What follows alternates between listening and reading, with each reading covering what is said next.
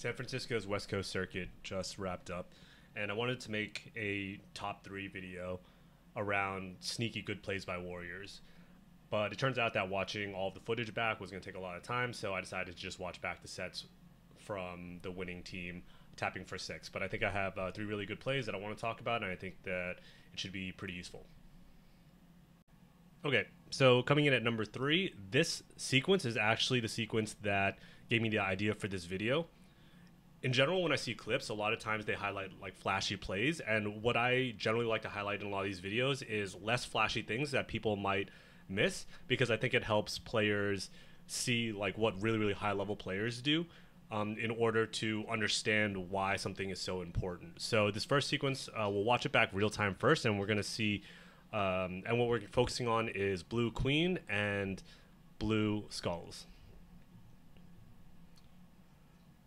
Yep, so sequence starts with blue skulls just covering the speed gate, and it's that cover right there that I think is so important and very easily missed. So let me slow it down and talk about why I think that was such like a sneaky good play. So right now the blue queen is going to be sandwiched by the enemy queen and gold skulls. After finishing his job covering the speed gate, the high level recognition has to be there to see the play that is being developed in the middle and see exactly where he needs to be in order to help the queen. And outside of just the recognition, which is already like a very important thing in itself, the execution of this play real time is really good. So if you watch it back slow-mo, the queen is being chased right now, and the only path that skulls can take to be able to get to this edge in time is a direct line under this ledge. And I think a lot of times when players, cap a ledge for their queen, they have a lot more time to think and they have a lot more time to get there. So maybe they'll take a high path, come down this way in order to give the queen that out. But Felix's ability to understand the distance and feel the timing is so perfect in this sequence that it makes this cover look really easy, where I think this is an incredibly hard cover and like a very sneaky good play. So you'll see he gets there in the nick of time in order to help the queen out of this very tricky situation. And outside of just Felix's play, also has to come the recognition of the queen to be able to push full speed, trusting that his warrior is going to see the same thing that they see in order to make that play. So that's why I found this to be like a really interesting and like incredibly good play here. There's the trust by the queen, the direct line by the warrior, and the recognition by the warrior early. So that is my number three for the sets from tapping for six. All right, coming in at number two is a play by Sam on blue abs. And I'm just going to play this one slow-mo and talk about it as it develops. So right now gold is wiped. They're trying to get a warrior up on this gate, and for a lot of the sets that I watched, Sam was playing O-guard. And a really important component to this is how much she does outside of just being O-guard. So here what we're going to see is she's picking off a lot of the drones. If you watched over the set right before this, she got a queen kill, but I wasn't trying to highlight, really flashy plays. Just sort of the sneaky, interesting, nuanced situations that I wanted to highlight to talk about, like why positionally some of these things were so good in my opinion, is what happens right here. So the more things you can do at once, the better, right? So Sam is going to pick off some of these drones. But at this time, I'm sure what's happening now is one drone just got picked off, so they're going to be spawning over here. Another drone's trying to get up over here. The one just got eaten. So I think a lot of times players at this point, they're just scanning their immediate vicinity, seeing what they want to do. But what you're going to see now is Sam covers the only route that like the highest route that the queen can take at this point in order to get to stop the snail. So this I guarantee is not a mistake, right? Her ability to see that the queen was coming through the wrap and capping this ledge is hyper important because it makes the queen have to go back and take a lower, inherently more unsafe route in order to get to the snail, right? I think a lot of times what happens is warriors will take, some maybe like this position here or up here or something. The queen comes in, and then once the queen gets to the ceiling, like, what are you going to do? Are you going to hard read the queen? Like, yeah, some people try to do that. Like, sometimes I'll try to do that or whatever. But letting the queen even into this situation over here is just a lot more safe for the enemy queen to make a play.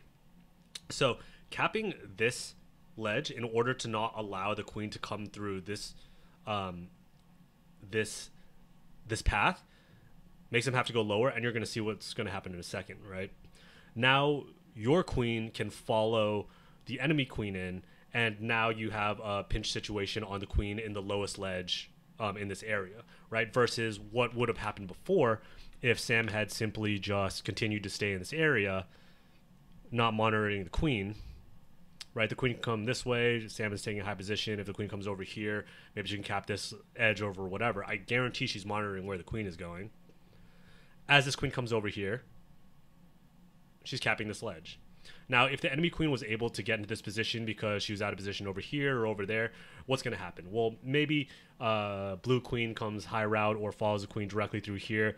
They get the sandwich over here, but the queen can then dive through this ledge and then get out in multiple different ways. But because the warrior's here, queen takes less safe route, they're in a pinch position, and Sam gets a kill to end the game. So yeah, I mean, the kill in itself, great. Like, that's a hard kill to make, but really, again, like, what I want to highlight is just the really, really good, like, sneaky positioning that allowed for this play to happen, and I think that was, like, just an excellent positioning play.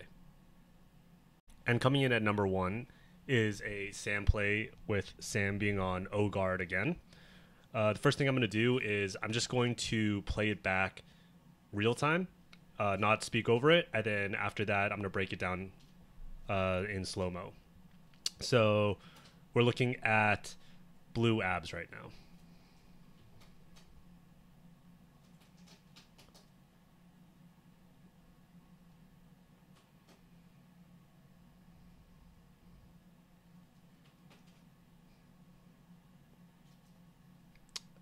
Okay. So I'm going to put it in slow-mo, go back, and talk about why I picked this for my number 1. So where I started the clip is pretty intentional. I think a lot of people would take a look at that play and say, oh, okay, he's pointing out that mantis at the end. And yeah, Sam is one of the best at mantises, maybe the best. But the thing I want to highlight is not that, because I think a lot of people already know that about Sam, right? Like, whenever you hear commentators, they're always talking about, oh, like, don't dive on Sam. And anytime I play against Sam, I always remind the queen, like, do not dive on whatever she's playing. But the thing that I want to highlight is, like, a lot higher level than that. And it's not something that I recognized the first time that I was watching. But the positioning is incredibly important. So the first thing that you're going to see is... and I'm going to talk a lot about, like, Sam versus maybe other O guards. So I think what a lot of objective guards do is they stay really close to the objective that they're pushing in order to just pick off drones. And they think that their job is, oh, okay, I'm over here, I'm just going to pick off drones. As the drone comes in, I'm going to pick them off, and that's all I have to do, right? And if that's all Sam was doing, she wouldn't be in this position. She'd be down here, right? And I think that's the position that a lot of O guards take. They just stay down here and they just pick off the drones.